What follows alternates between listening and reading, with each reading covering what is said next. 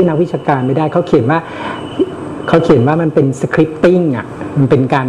คือมันถูกวางบทไปหมดแล้วผมจำชื่อนักเขียนไม่ได้แต่เขาพยายามถอดให้เห็นว่าสุดท้ายไอ้ตัวประวัติศาสตร์สิงคโปร์เนี่ยมันสคริปติ้งไปหมดเลยมันมีการแบ่งช่วงแล้วก็ทุกครั้งที่เวลาพูดถึงความเคลื่อนย้ายของประวัติศาสตร์เนี่ยบทบาทพรรคกิจประชาชนจะต้องเป็นตัวที่แสดงให้เห็นจุดพลิกผันอยู่เสมอเงี้ยแล้วก็เพราะฉะนั้นผมคิดว่าไอ้ข้อวิจารณ์ของหนังสือเล่มนั้นคือพยายามบอกว่าเฮ้ยทุกอย่างมันถูกกำหนดโดยนี่แหละตัวองค์กรที่เป็นผู้เขียนประวัติศาสตร์คือตัวรัฐบาลเองนะอะไรอย่างเงี้ยฮะอาจจะไม่ได้ตอบงั้นขอต่ออีกนิดนึงฮะไอ้อินเดียที่มันใหม่ล่าสุดอันเนี้ยผมก็ยังไม่เคยไปแต่มันมีความรู้สึกว่ามันก็กลายเป็นว่าเป็นเครื่องมือของรัฐบาลอันหนึ่งหรือเปล่าที่จะผมก็ไม่รู้ว่าเขามีอะไรที่จะต้องการพูดเกี่ยวกับชุมชนอินเดียหรือเปล่าในฐานะที่เป็นชุมชนที่น้อยประชากรน้อยสุดฐานะทางการเงินแย่สุดแล้วผมไม่รู้สึกดูแล้วเหมือนว่าทำไมจะต้องทำตัวอาคารใหม่ที่ดูทันสมัยเพื่อจุดประสงค์อะไรบางอย่างหรือเปล่าหรือไม่รู้ว่านี่เป็นเสียงของรัฐไอตัวนั่นแหละเขาเรียกว่าอะไรเลยอะบทบาทของตัวนักบริหารที่เป็นเชื้อสายของชุมชนอินเดียฮะน่าจะเป็นผู้ที่ขับเคลื่อนอยู่พอสมควรคือคล้ายๆบทบาทของตัวเขากับตัวบริหารคือถ้าเปรียบเทียบกับมาเลย์อะค่อนข้างต่างกันนะครับแล้วก็หนังสือที่ว่าด้วยเรื่อง Asianizing สิงคโปร์เนี่ยพูดถึงว่าชุมชนอินเดียเนี่ยค่อนข้างอยู่ในกำกับของพรรคกิจประชาชนมากนะเพราะฉะนั้นเนี่ยเมื่อกี้ที่คุณกบตั้งข้อสังเกตเนี่ยอาจจะพอสะท้อนได้นะฮะว่าคือสุดท้ายแล้วเนี่ยเป็นเพราะว่าไอ้ตัวคล้ายๆบทบาทของเขาเองหรือการพยายามเรียกร้องแบบความ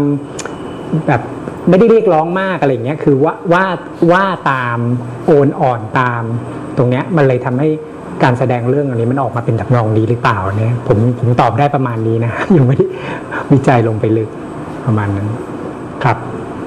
ผมมีคำถามนิดนึงครับก็คือว่าอย่างศูนย์อินเดียครับถ้าไล่ตามไทม์ไลน์ที่คุณชีวสิทธิ์ไล่มาครับจะเห็นว่าศูนย์อินเดียเนี่ยมาทีหลังสุดก็คือจริงๆมันมีความพ้องกันอยู่ระหว่างไทม์ไลน์กับการมีสิทธิ์มีเสียงในชาติพันธุ์ของเขานั่นเองนะฮะคือของจีนเนี่ยสร้างก่อนถูกป่ะครับผมแล้วก็ต่อมาค่อยเป็นแต่มันสร้างโดยไอ้นี้นะนันยางยูนิเวอร์ซิตี้ครับผมคิดว่าอันนี้เขาพยายามจะงัดข้อบางอย่างมากกว่าแต่นี่ก็เป็นการอ่านจากเขาเรียกอะไรผิวมากครับนี่ต้องดูไทม์ไลน์ผมรู้สึกว่ามันก็ไม่รู้ว่าพอจะบอกอะไรเราได้หรือเปล่านะมันคือมันก็เหมือนกับไล่เรียงความอิทธิพลความมีเป็นปากมีเสียงของแต่ละเชื้อชาติผูกพันไม่ผมว่าไอ้เรื่องการมีปากมีเสียงอะไรผมว่ามันถ้ายึดตามกับที่รัฐบาลพยายามวางมาตลอดเนี่ยผมว่ามันก็เท่ากันอยู่พอสมควรนั่นแหละเพียงแต่ว่าการที่มันโผล่ขึ้นมาช้าหรือเร็วอันนี้ต้องไปดูขบวนการข้างหลังมากกว่าเพราะว่าอย่างที่ผมบอกเนี่ยซุนยัตเซนเมโมเรียลฮอลล์กับมาเลย์เฮอริเทจเซ็นเตอร์เนี่ยจริงๆ2อันเนี้ยแล้วก็น้องที่ยูเรเซีย Association สภาของชุมชนหรือว่าสมาคมของชุมชนนะผมคิดว่าเขาเคลื่อนแต่พอเคลื่อนแล้วมันไปแล้วมันแบบอาจจะไม่ได้ฟู่ฟ้าเพราะฉะนั้นพอ National Board เข้ามาปุ๊บมันเลยพยายามที่จะแบบคล้ายๆกลุ่มตีอาจจะแชร์ที่ยูเรเซียได้ไหมฮะ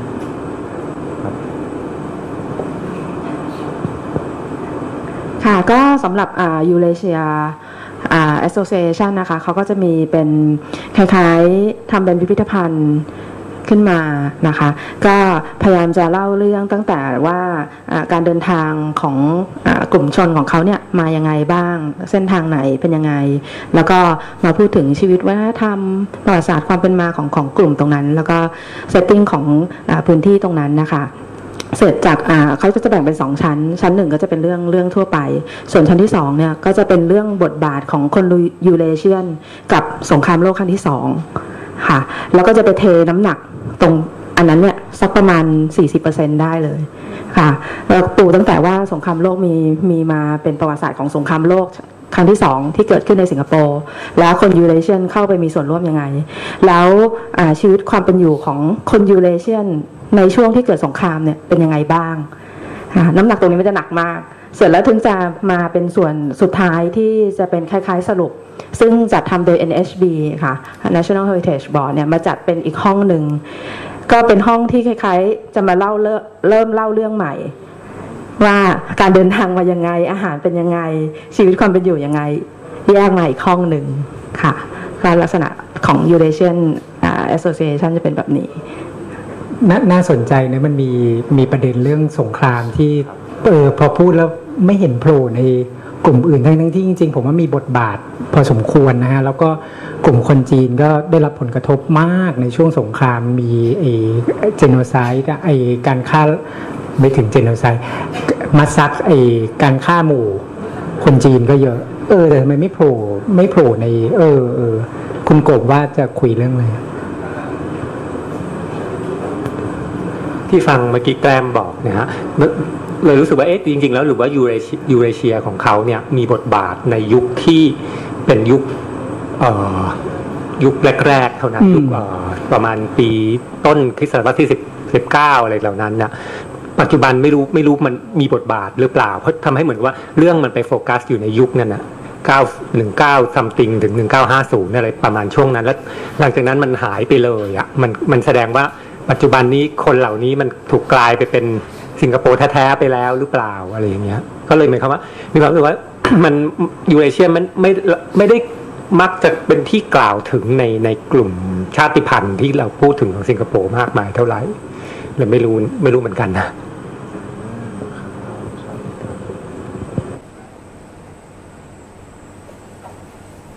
ครับถามข้อมูลเพิ่มครับคืออย่างศูนย์อินเดียนะครับ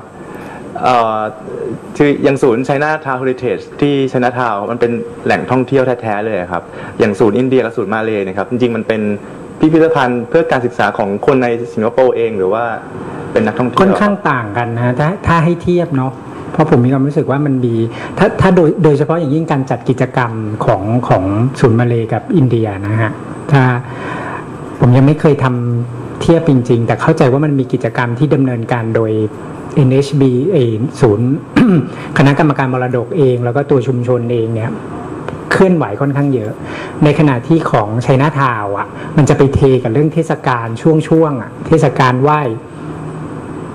พระจันทร์อะไรอย่างเงี้ยคือมันจะไปผูกกับความเป็นเขาเรียกอะไรล่ะแมสความเป็น culture ที่มันจะต้องเป็นเทศกาลเฟสทีฟอะไรอย่างเงี้ยแล้วก็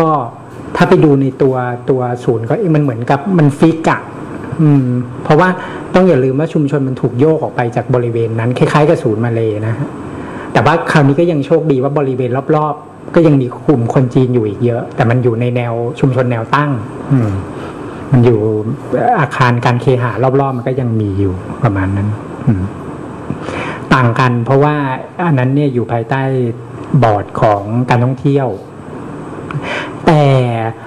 ตอนที่ไปดูงานตอนที่ยังอยู่ศูนย์มนุษย์เนี่ยได้คุยกับคิวเรเตอร์เขานะฮะซึ่งเป็นรองผู้อำนวยการหอจดหมายเหตุแห่งชาติก่อนจะเกษียณเขาก็บอกว่าเขาใช้กระบวนการ community engagement อยู่พอสมควรเพราะว่าถ้าไปดูในตัวผมจำชั้นไม่ได้แต่ว่ามีเรื่องเล่าเนี่ยอาศัยเรื่องคำบอกเล่าค่อนข้างเยอะคือไม่ได้หมายความว่ามันมองจากมุมแค่ว่ารัฐอยากจะเขียนอะไรไปแต่ว่าก็สนใจเสียงด้วยเหมือนกันสนใจเสียงของคนในชุมชนสนใจอะไรอย่างเงี้ยก็ไม่คือคนไปฟันธงเสียทีเดียวไม่ได้ว่าทำแล้วไม่ได้ตอบโจทย์คนในพื้นที่เลยอะไรเงี้ยก็อาจจะพูดไม่ได้เต็มปาก 100% ในทัศนะตัวเองครับ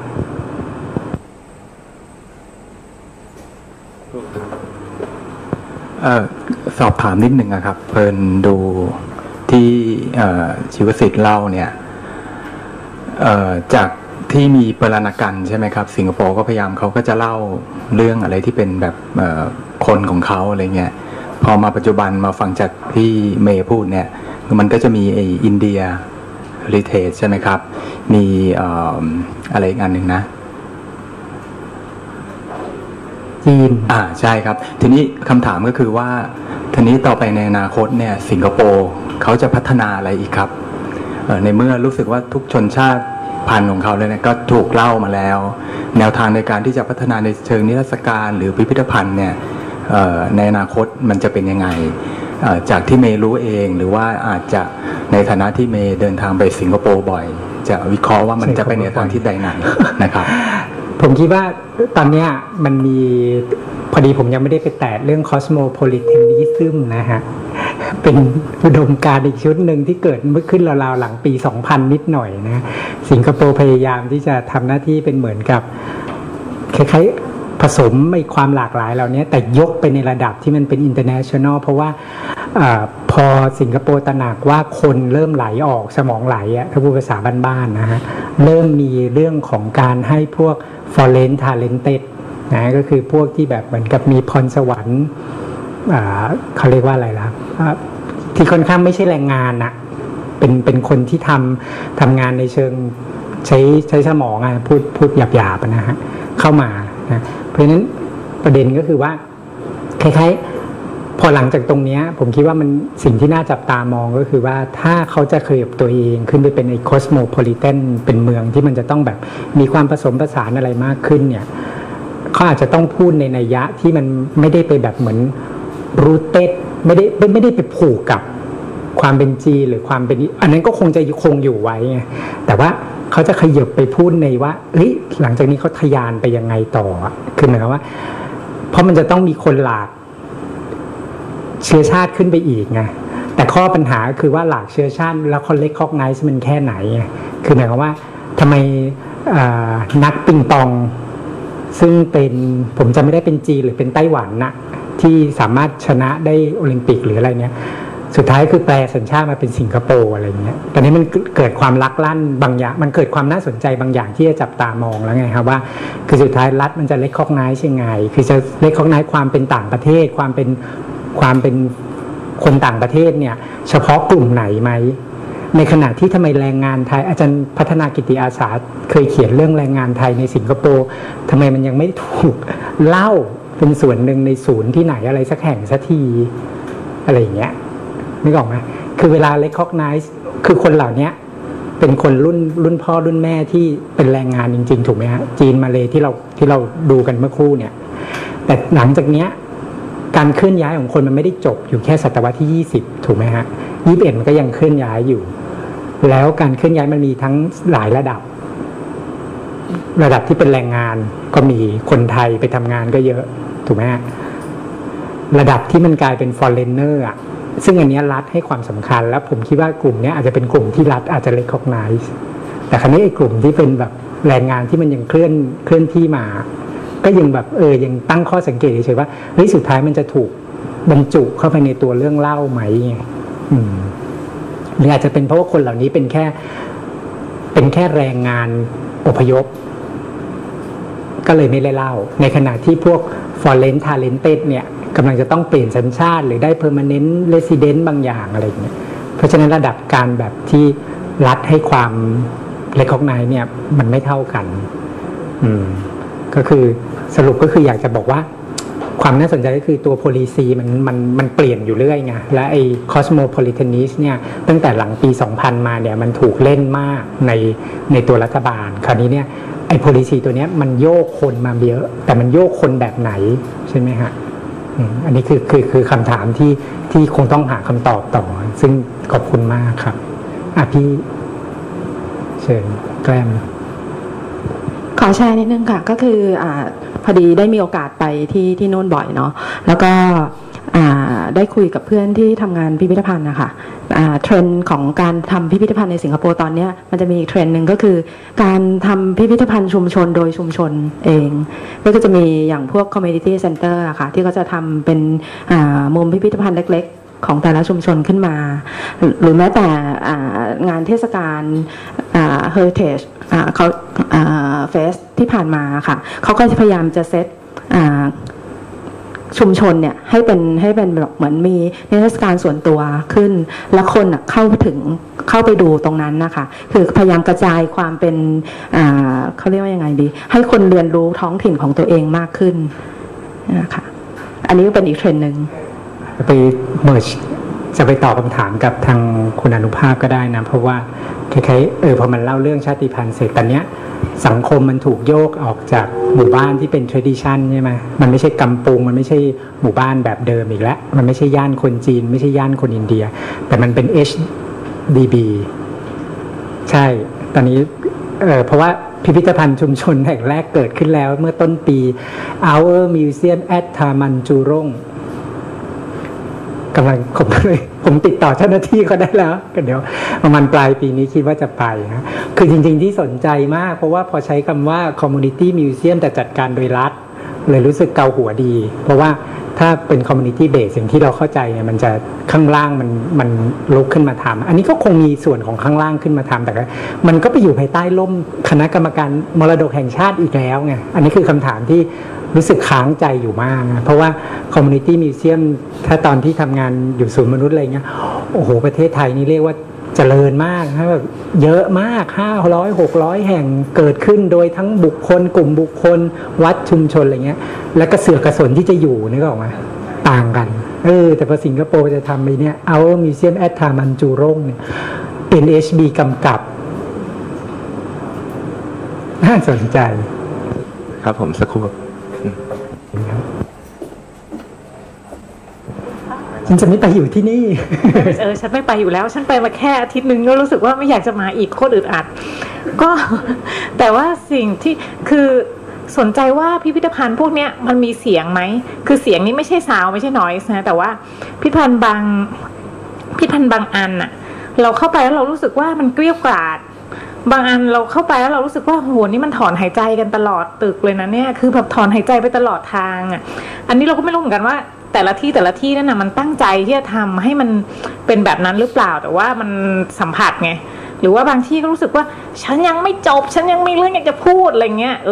คืออย่างในเวียดนามเนี่ยมันจะมีหลายเสียงมากเสียงบางอันเขาจะแบบเขี้ยวขาดมากอ่ะบางอันก็แบบร้องไห้อ่ะหรือว่าพูดมากไม่ได้ต้องเก็บอันเนี้ยพวกเนี้ยไม่รู้เหมือนกันว่ามีไหมคือมันมีเสียงพวกนี้เล็ดลอดออกมาหรือว่าเราสัมผัสอะไรไหมหรือว่าคือฟังดูมันรู้สึกว่ามัน informative มากๆอ่ะก็เลยไม่รู้ว่ามันมีเสียงมีอารมณ์หรือเปล่าคำถามที่ดีฮะอารมณ์เนาะอารมณ์ของพิพิธภัณฑ์ผมก็ไม่ได้คิดถึงประเด็นนี้มาก่อนแต่ถ้าเสียงในเชิงความเห็นโลกทัศน์ประสบการณ์อันนี้มีเนาะพอเทรนด์เขามากใช้ oral history เข้ามาแต่อารมณ์เป็นคำถามที่ดีผมรู้สึกมันเป็นโชว์เคสมากมันเป็นการแบบเหมือนเราเดินแล้วเราอยู่ต่อหน้าตู้กระจกอ่ะพอเป็นคำถามว่ามีอารมณ์ร่วมไหมแต่ครั้งล่าสุดที่ไปผมกับมีอารมณ์ร่วมกับที่ Ford Factory ที่รัฐบาลอังกฤษเซ็นสัญญาเซ็นลงนามแพ้สงครามกับญี่ปุ่นผมไปนะแล้วผมรู้สึกไปกันนั้นคือรู้สึกมันมีความอึดอัดมันมีความรู้สึกว่าแบบอาจจะเป็นเพราะว่ามันเป็นญี่ปุ่นแล้วก็เข้ามาทำร้ายกับคนจีนฆ่าล้างอะไรผมกลับไปรู้สึกอันนั้นทั้งที่การแสดงที่ Ford Factory ไม่น่าตื่นเต้นนะฮะเพราะทำโดยนักจดหมายเหตุแต่ดีมากคือโอ้โหแบบทั้งภาพทั้งเอกสารประกอบอะไรเงี้ยแต่มันต่างกับที่ทั้งมาเลทั้งอินเดียที่เราเพิ่งดูจบไปนะแต่Ford Factory เนี่ยไม่น่าตื่นเต้นในแบบนั้นแต่ถ้ายืนอ่านแล้วแบบผมรู้สึกมากเลยผมรู้สึกเขาอึดอัดกับเหตุการณ์คือเหมือนกับว่าสงครามโลกครั้งที่2ยังเป็นอะไรที่มันยังครุกรุ่นบางอย่างผมกลับไปรู้สึกกับมันมากกว่าพอดีเพิ่งมีโอกาสไปเพราะมันออกไปนอกเมืองไกลมากแล้วก็พอดีคราวนี้มีโอกาสเป็นคำถามที่ดีอารมณ์ของมิวเซียมและที่เนี่ยที่พี่ชีวิตสิทธิ์ประทับใจเนี่ยครับมันยังคงรักษาเล่าเรื่องพหุเล่าเรื่องความหลากหลายทางชาติพันธุ์ไว้อยู่หรือเปล่าครับเล่าครบทุกชาติพันธุ์หรือเปล่าหรือ represent สิงคโปร์แค่คนจีนที่ไหนที่โอฟอร์ด เข้าใจว่าครบนะเพราะว่ารัฐบาลญี่ปุ่นตอนนั้นมาเนี่ยก็เปลี่ยนคือให้ส่งผลกระทบเยอะอะใช่ไหมเปลี่ยนภาษามาสั่งให้เรียนภาษาญี่ปุ่นแล้วก็เปลี่ยนในวิธีการออกเสียงของคำบางคำสั่งให้เอาคำภาษาญี่ปุ่นเข้าไปแทนในคำบางคำนโยบายการปลูกผักกินเองอะไรเงี้ยคือเขาก็เล่ากับชุมชนแทบทุกอันนะฮะค่อนข้างแต่เทคนิคไม่น่าตื่นเต้นเดี๋ยววันหลังถ้ามีเวลาจะคุยให้ฟังแต่สมก็เป็นนักจดหมายเหตุทำนิทรรศการมากชื่นชมมากคือข้างหน้ามันเป็น repository เขามาตรฐานดีมากนะฮะข้างหน้าเป็นอาคารสร้างใหม่แล้วก็เก็บเอกสารได้อย่างดีเยี่ยมส่วนตัวโรงงานเก่าของฟอร์ดก็เป็นนิทรรศการที่นักจดหมายเหตุทำน่าสนใจเมื่อกี้ย้อนไปที่พิพิธภัณฑ์ชุมชนแห่งแรกสักหน่อยครับที่อยู่ภายใต้ National ยังไม่ได้ไป History Board ครับคือเราพอจะเดาได้ใช่ไหมครับว่าเรื่องเล่ามันจะเป็นยังไงหรือว่ายังไงรู้สึกเกี่ยวกับโรงเรียนเนาะอันแรกอ่ะเหมือนกับโรงเรียนที่ตั้งขึ้นในชุมชนและอะไรทุกอย่างไปดูยังแก้มดูยังกันแล้วมันจะมีพิพิธภัณฑ์อื่นที่มันเล่าเรื่องต่างไปจากที่อันนี้น่าจะไม่ใช่เรื่องของการอพยพหรืออะไรแล้วแหละน่าจะเป็นชีวิตทางสังคมหลังจากที่มีการทำโครงการการเคหะแต่ครั้นี้มันจะไปประจวบกับภาคกิจประชาชนแค่ไหนอันนี้อาจจะต้องไปดูว่าคล้ายๆเวลาเขาเล่าเนี่ยมันเล่าถึงตัวพรรครัฐบาลยังไงประมาณนั้นนะฮะแต่มันก็คงสนใจชีวิตของในวัยเด็กอะใน school days อะไรอย่างเงี้ยคงมีอยู่พอสมควรยังไม่ได้ไปฮะแต่ว่าเพิ่งติดต่อทางพันธรักษ์ได้ก็คงมีโอกาสอ๋อครับได้ครับแล้วมีคำถามอยู่ไหมครับพี่เอตกใจใช่ไหมฮะ Community Museum ที่ทำโดย National Board ใช่มันดีไม่รู้จะเล่าเรื่องอะไรนะครับจะเล่าเรื่องสัดส่วนประชากรในการเคหะเหล่านั้นไม่หรอกก็อาจจะชีวิตประจำวันเมมโมรีบางอย่างครับถ้ามันเริ่มด้วยโรงเรียนนะผมคิดว่าก็ชีวิตนักเรียนการเรียนไม่รู้นี่เดายังไม่ได้เห็นไว้เป็นซีรีส์ต่อไปเดี๋ยวจะเอามาและกำลังจะมีโตขึ้นเรื่อยๆต้นแบบเขาที่ฮ่องกงผมเพิ่งโพสต์ไปใน Facebookผมจำชื่อไม่ได้แต่เป็นการเคหะที่ฮ่องกงเหมือนกันแล้วก็เล่าเรื่องของชีวิตของการเคหะที่นั่นที่ฮ่องกงแล้วปัจจุบันชื่ออะไรนะมันจะอะไร House หมาจำชื่อชัวร์ไม่ได้แต่ว่า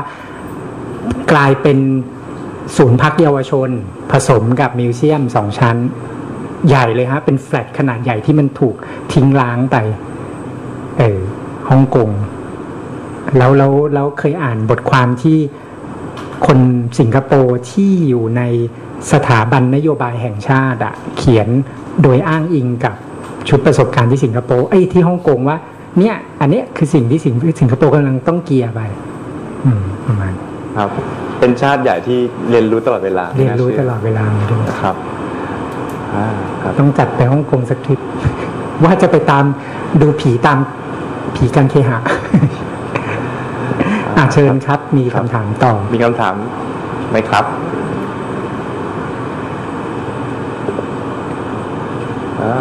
พี่เมย์มีอะไรชวนคุยไหมครับแต่ที่เนี่ยครับใช่ที่เมย์เปิดประเด็นไว้ว่าทำไมที่สิงคโปร์ถึงสามารถเล่าเรื่องโสเภณีได้ด้วยแต่ไม่มีมุมให้เห็นใช่นี่เล่านี่ที่ตลาดแล้วก็มีตลาดตัวเงินตัวทองด้วยคนจีนยุคในนี้เล่ามีเรื่องตลาดมีเรื่องตระกูลแท้มันจะมีอยู่พาร์ทนึงที่เป็นแบบให้ดูตระกูลแท้ของจีนนะฮะชีวิตในชุมชนความบันเทิงโรงภาพยนตร์ที่เคยโด่งดังไนท์คลับแล้วก็โสเภณีอะไรก็เป็นอบายมุขอบายมุข4การพนันโสเภณีอะไรอย่างเงี้ยสุรามั้งผมจำไม่ได้อบายมุข4ฟินอบายมุข4ซึ่งก็น่าสนใจก็คือแบบคล้ายๆเอามาเผยในเชิงลบอาจจะเป็นเพราะเหมือนกับแบบเป็นบทเรียนสอนใจไหมอะไรเงี้ยไม่แน่ใจนะที่กล้าเผยออกมาก็มีอนาคตที่ชัดเจนรออยู่แล้วนะหมายความว่าไม่ถึงว่าเหมือน คือตัวพิพิธภัณฑ์อันใหญ่ของเขานะครับมันเหมือนกับมีสุดท้ายแล้วเนี่ยไม่ว่ายังไงมันก็นำไปสู่สิงคโปร์ในวันข้างหน้า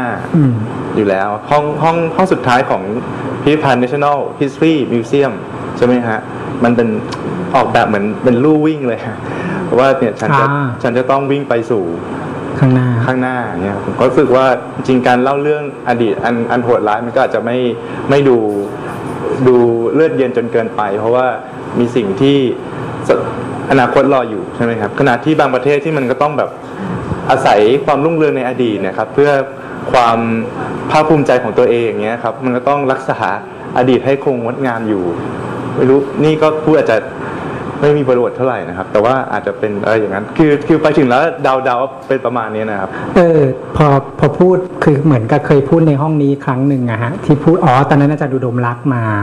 แล้วก็พูดถึงคล้ายๆการสร้างอัตลักษณ์ตัวเองที่ไปอิงกับความก้าวหน้ากับอิงกับยุคทองตั้งข้อสังเกตนิดเดียวซึ่งอาจจะเป็นแค่ข้อสังเกตอาจจะไม่ได้นำไปสู่อะไรทุกครั้งเวลามันจบเนี่ยไม่ว่าจะเป็นชาติพันธุ์ใดเนี่ยมันมาประจวบพอดีกับชาติที่มันถูกสร้างมาหลังจากนั้นถูกไหมฮะคือไม่ว่าจะเป็นมาเลย์หรือจะเป็นอินเดียเนี่ยมันสร้างคุณูปการบางอย่างให้กับประเทศอย่างไรอะไรอย่างเงี้ยย้อนมาดูของไทยเนี่ยเวลาไปตามชาติพันธุ์ต่างๆเนี่ยเรื่องมันมักจะจบอยู่พีเรียดประเพณีพิธีกรรมเครื่องแต่งกายการกินลักษณะอาหาร